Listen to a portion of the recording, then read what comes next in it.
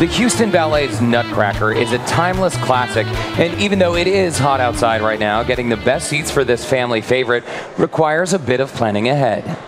It's never too early to book your seats to this iconic show. And joining us now is Elizabeth Cleveland with the Houston Ballet. Okay, so it's hot outside, but you really should take advantage of getting a little bit of a lower price if you buy your Nutcracker tickets now. Yes. We really want to drive home that message of start your holiday planning now.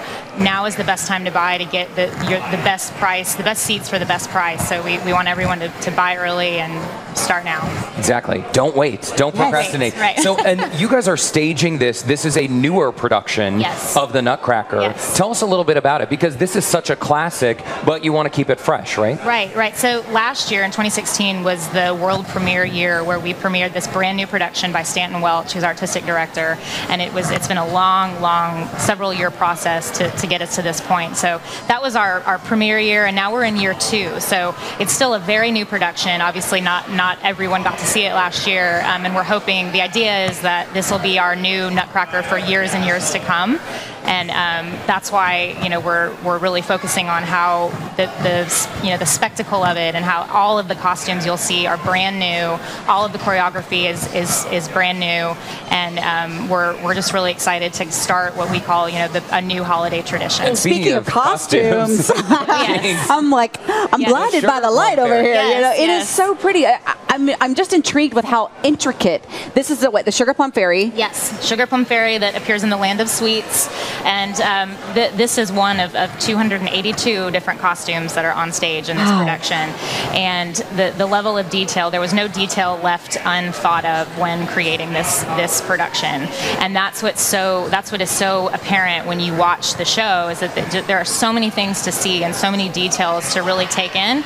And the color of this particular costume is one of my favorites, and it's from the burgundy to the light pink. There's just a lot of thought, and the designer is named Tim Goodchild, and he's a British designer that is so talented and worked with Stanton really closely on this for several years. And our wardrobe department and our production department are just absolute pros, and we got the best of the best of the creation of this. I can see that. It's beautiful to see up close. Well, most of the Houston Ballet dancers are getting a much-needed vacation right now. We'll be back very soon. But we had our Stephanie Gonzalez chat with a few of the principal dancers about all of the beautiful costumes. Take a look.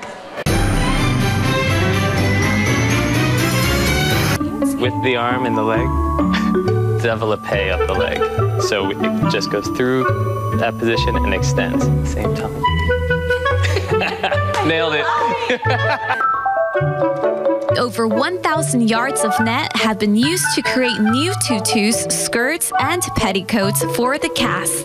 I think that definitely the audience will be taken by the beauty of the costumes. They're really magical.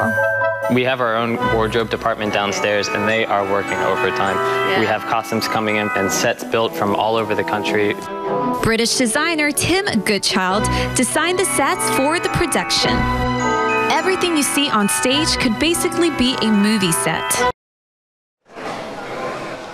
Elizabeth, it's like a whole huge team of people doing these costumes. It really is. It takes a village. It's not one person. It is truly a collaboration of everybody's talents. From the vision to the execution to the repair and the alterations. And is it true that just the creation? Sorry to jump in and interrupt, Elizabeth, but did it really take the span of 2 years just for the creation process of these costumes? It did. It started with a vision, and then just with taking the time to really get the quantity and the quantity and the quality, essentially, of all of the different costumes, the characters, and then just the overall production value. It does take a long time, and so many people are involved, and it takes a lot of trips from going out to see a designer, going out to pick fabrics, going out to really hone in on the detail that's envisioned and refine it, and then come to that final product. So it's pretty extraordinary. The Nutcracker can be a first ballet for a lot of folks. folks. And whether you're that newbie first timer or you're a seasoned veteran and you see it year after year, let's give folks a skinny on when the dates are for the actual showing of the Nutcracker. So this year, Nutcracker is November 24th through December 28th, and we always open the day after Thanksgiving. So that's our starting point, and we go through Christmas time. And tickets start at $25, and to learn more about that, you can just go to HoustonBallet.org, correct? That's right. Awesome. All right, Elizabeth, thank you so much for stopping by. Thanks for having me. Can't wait to see you at the show. And again, that website is just HoustonBallet.org if you would like tickets or to learn more. And there's much more Houston Life right after this. Cool. Awesome.